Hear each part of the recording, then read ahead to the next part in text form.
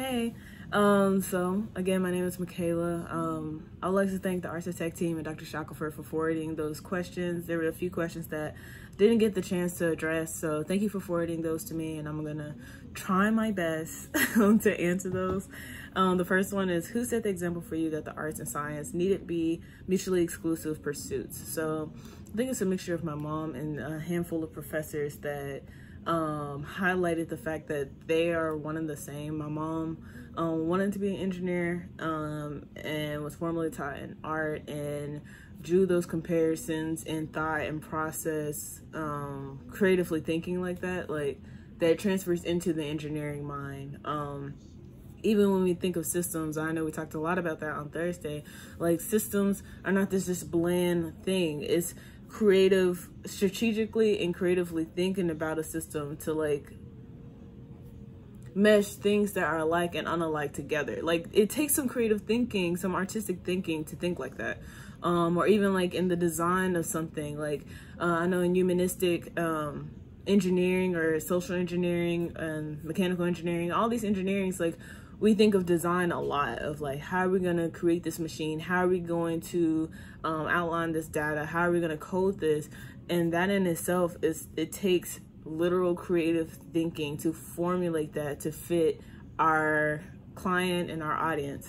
So I think they're one and the same, but like language has been sort of like the barrier that's been creating a divide there. Or, you know, we always talk about left and right brain thinking, but like, and I don't know how this is gonna sound, but like our brain is one piece and so it's not really separate in that way. But you know, many people may say something different, but that's my thoughts there. And then, can you listen to music while problem solving as an artist and or engineer without being distracted? If so, what are you listening to? So I can, and I do. Right now I have music lightly playing in the background, Nina Simone. So typically, like when I'm doing artist work, I can listen to any and all things.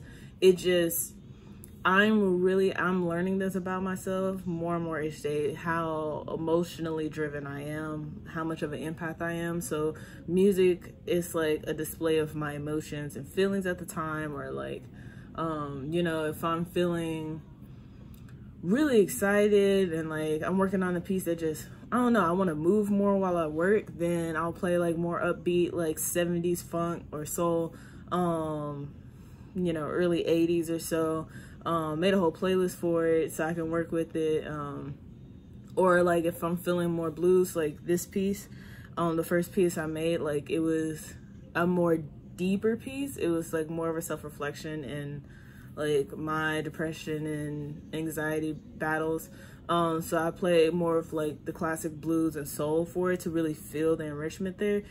So whatever the message I'm trying to portray in my art, I try to synchronize it with the music I'm listening to. Because when I have conflicting, sometimes I will say I do have a different set genre that contrasts with how I'm feeling. Just to challenge myself sometimes, but it just really depends on the piece. But in the engineering realm, I try not to play things that are so distracting, because then I'll pay attention way more to the music and the lyrics or the instrumentation behind it rather than the homework that's in front of my face or the practice test. So like if I'm working on like academic studying and all that, like then I try to play things like, well, Duval Timothy is someone I'm currently listening to now who's more of an instrumentalist, genius. But the thing is, like, I am much like Lois, where like well, I won't say much like, she's brilliant in her own respects, but like I really pay attention to the music intricately. I'm sure Mr. Jones does as well. But you know, I really analyze it. And so what I do is listen to music like on a car ride or a walk or something like that before, to see like, did you pass the test of not distracting me? Or like, I've listened to this so many times now, I can like, I've honored it, I spent time on it, so now I can listen to it while working on something, which is really complex. But yeah, like that's essentially what I do. Or like nature sounds with instrumentation behind it, and there's like a number of Spotify playlists that I use there that I can link also. And I'll link my other playlists as well because I love sharing music. But how would you all want, this is the last question, how would you all want and wish to see yourselves or your neighborhood at the end of this unique time? And it says, although science shows there won't be an end to this. So really great question. I think that on my end, I would like to see people continuing to challenge themselves in the way that we've been forced to challenge ourselves, but like without the force part. I think, you know, we work well when we're forced to do something for the most part.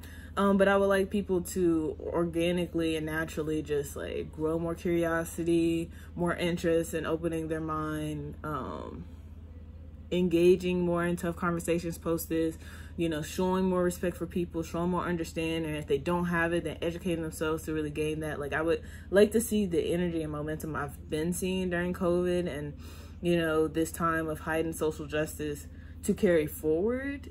Like, so, because before that, it was like people were really comfortable.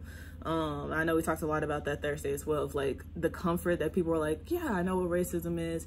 Yeah, I know what health and safety is. I know I should wash my hands. But like, you know, I've been shocked to even like on the hand washing thing, like people before weren't washing their hands or washing their hands for like running the hand under water and then leaving. Now it's like we've drawn so much attention to, no, 20 seconds, sing the happy birthday song, sing a song in general for 20 seconds, and then you're good, and how to even properly wash your hands, right? So like, I want those behaviors carried forward because they benefit us in the long run and they are for our betterment. So that's just what I want to see. Simple things like that, which aren't as simple for some people, which is fine. But I would like for those people to continue working toward those things. Yeah, that's all I have. Again, thank you. Beautiful event, beautiful opportunity. And thank you all for attending.